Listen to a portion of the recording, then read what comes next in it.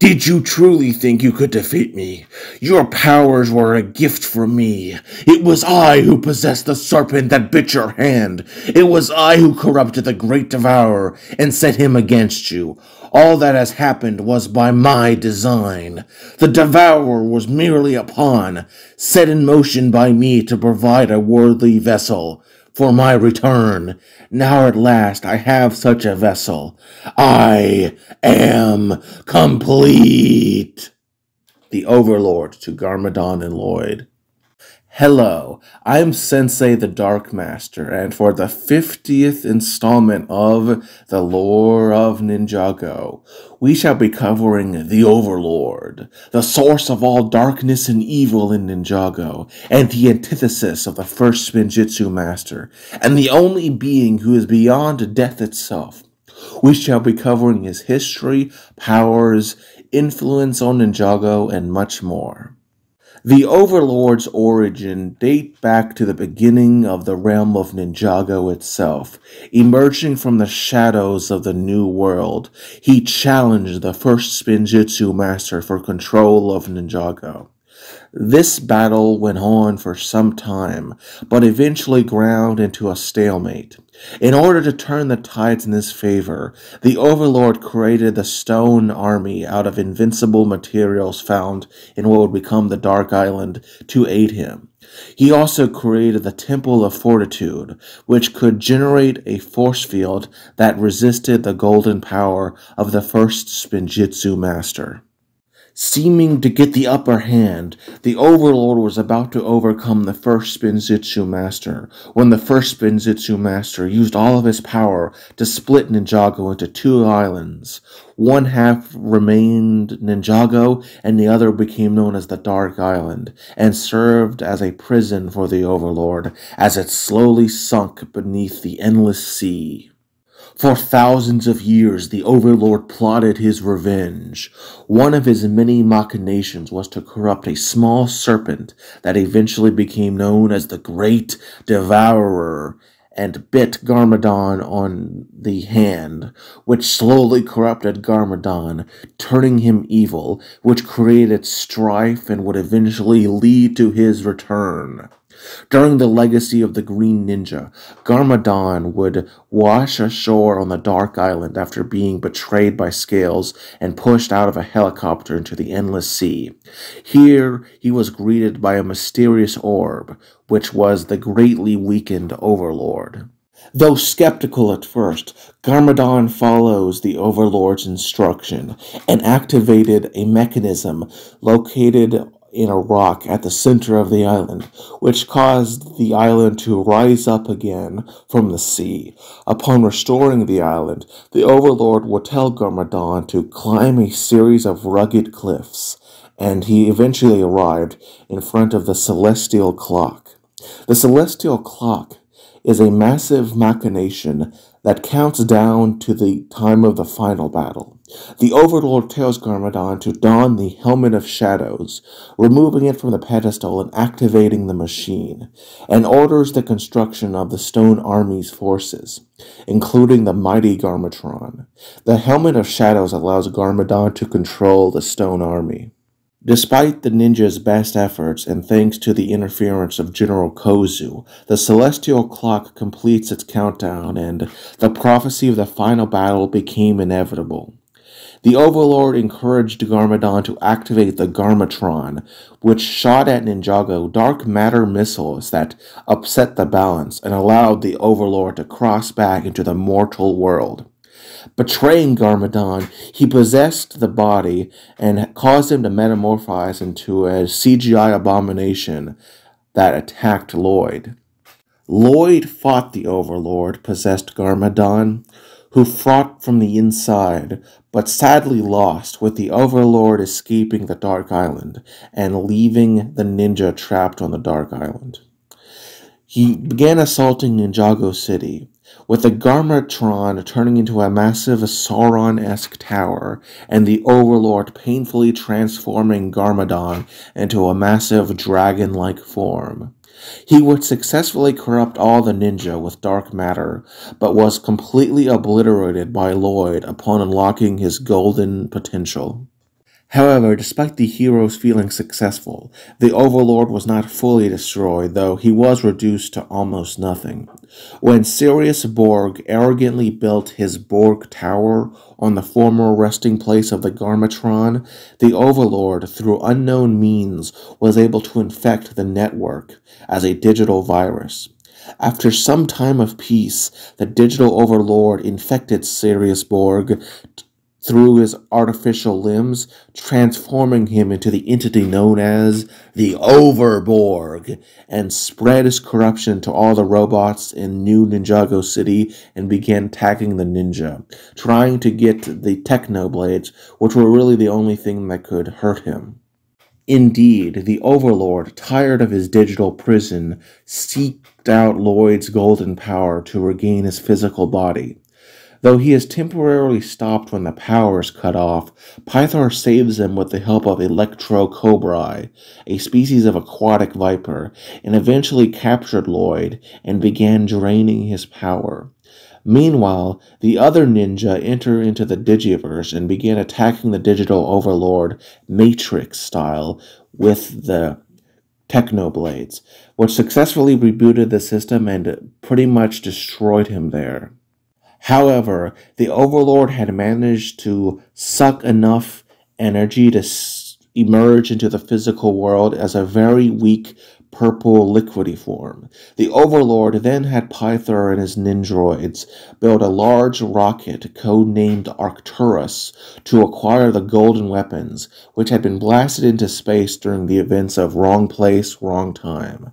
Despite the ninja chasing after them and trying their best, the Nindroids obtained the golden weapons and left the ninja stranded on the alien comet.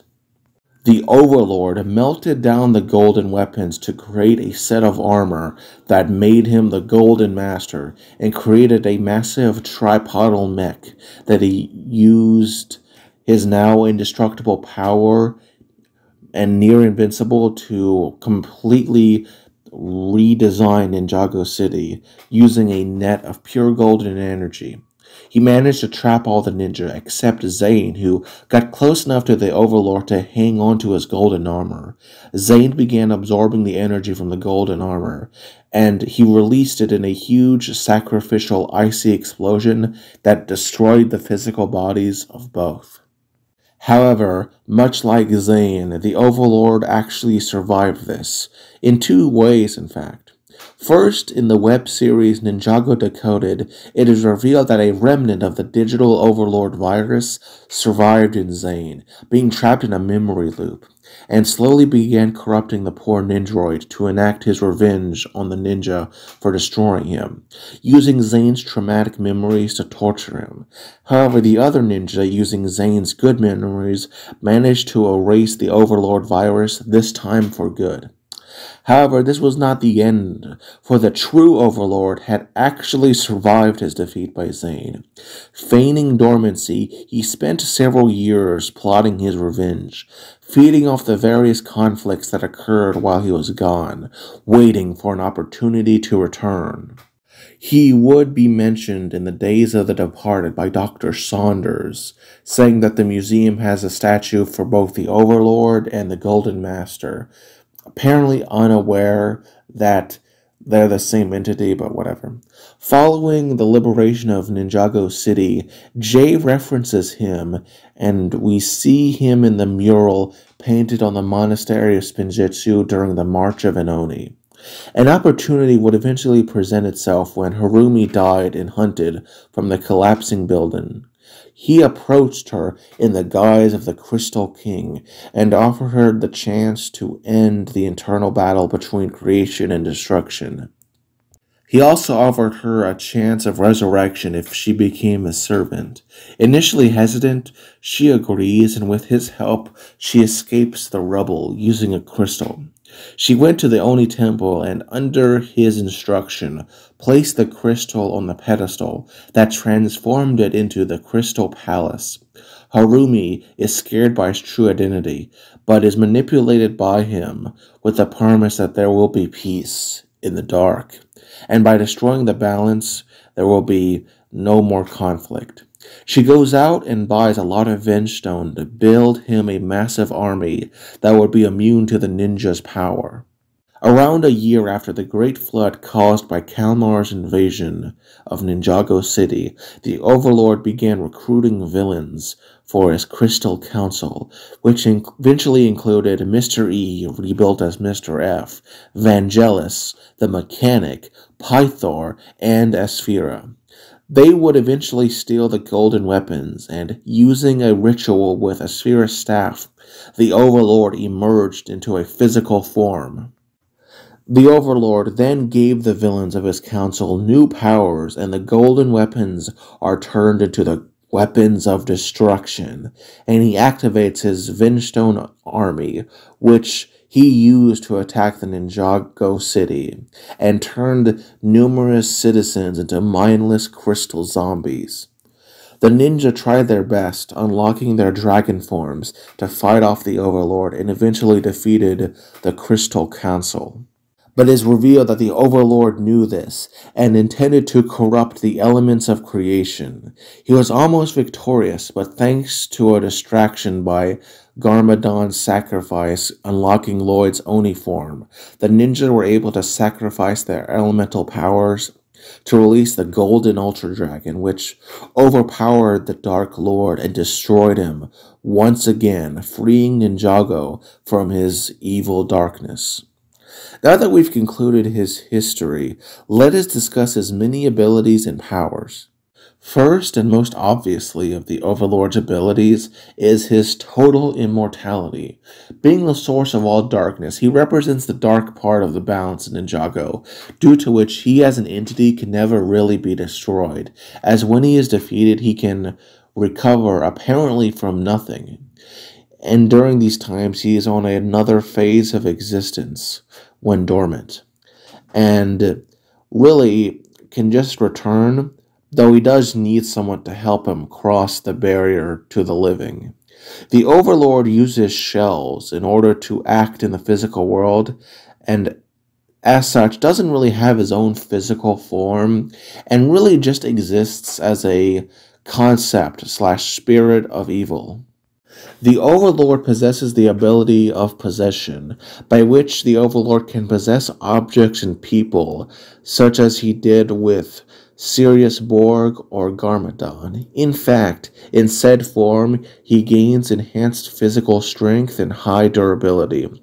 The Overlord also has enhanced perception, being able to sense Garmadon via some thermal predator-style vision, and sense a ninja when they arrive on the Island of Darkness. The Overlord has the ability to resurrect souls from the departed realm, such as what he did with Harumi shortly after she vowed to serve him. Perhaps a little more mundane, the Overlord has the ability to float really easily, such as when he traveled on the Dark Island or on the Crystal Temple. In addition to these, he has two elemental powers, darkness and for a time golden power. Let us start with darkness, as it is the most significant of the pair and has numerous sub-powers.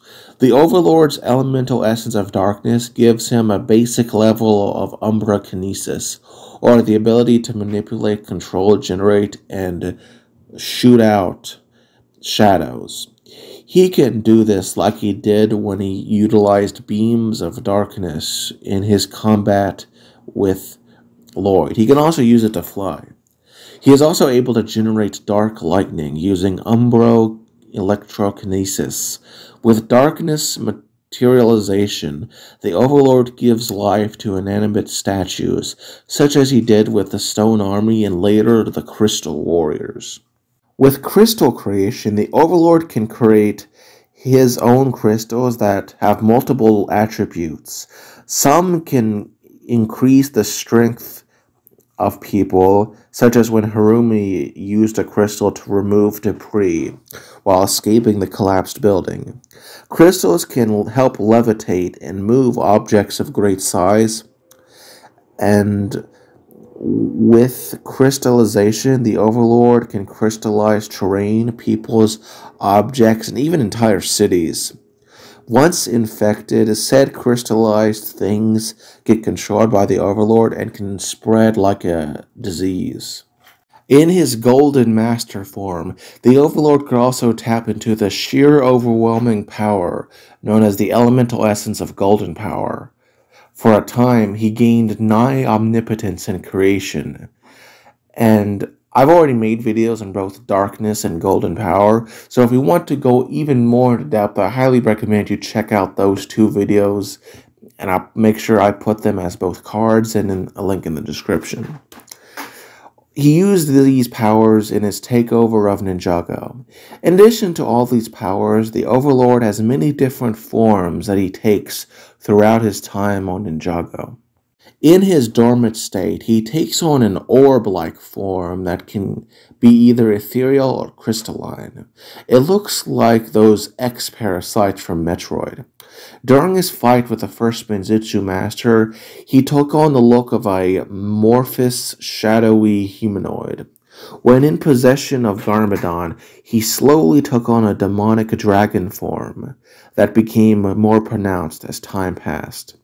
As the digital Overlord, he took on a distinctively blue, glitchy appearance.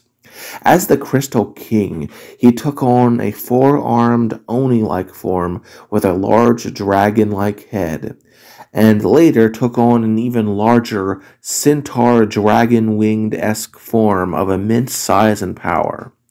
In terms of his relationships, he's a being of pure evil, and as such doesn't really have friends, is seeing other people as either potential servants or slaves. The closest thing to a friend he has is Pythor, but even then that's more him just respecting his deviousness as opposed to anything of true friendship. Also, he is associated with the colors of black, dark purple, and to a lesser extent, magenta and gold. In terms of influence on the series, the Overlord is second only to the first spinjitzu master himself in terms of sheer impact. He casts a long shadow over all of Ninjago. If you really think about it, he's also responsible for the Serpentine, the Great Devourer, the Vermilion. He's responsible for everything that Garmadon ever did. Heck, some could make the argument he's also partially responsible for what Klaus did. Really, the only entity that has, no connection to him would be both Nadekon and Moro. And really, even those you could say have partial influence due to the broader context in which those events take place. So, really, he's the source of all evil. Before I conclude this video, I would like to answer a question that I get asked a lot, and that's why I don't cover more characters in the Ninjago lore video series like Dareth, which will be the next character I cover, though it probably won't be the next Ninjago lore video I make because, well, I just want to do something between this. And the reason why I don't really do a lot of these character videos is, well, honestly, they just don't age as well as non-character based lore videos. Honestly, I like making videos that have a level of staying power. And when you make a video about a character like one of the main ninja, they become outdated as soon as the next season of Ninjago occurs. And I really wanted to avoid that. Luckily, I don't think that the Overlord will be coming back anytime soon, so this video will have a great deal of staying power, hopefully. Returning to the Overlord, what can we learn from this entity? Well, we learn that evil, both in Ninjago and in our world, will always exist, that it is something that we must stay vigilant for it will return in times of strife and rise in power. And it is always waiting for a chance to take its dark hand upon our soul. I am Sensei the Dark Master, and join me next time on the Lore of Ninjago, and have a wonderful day.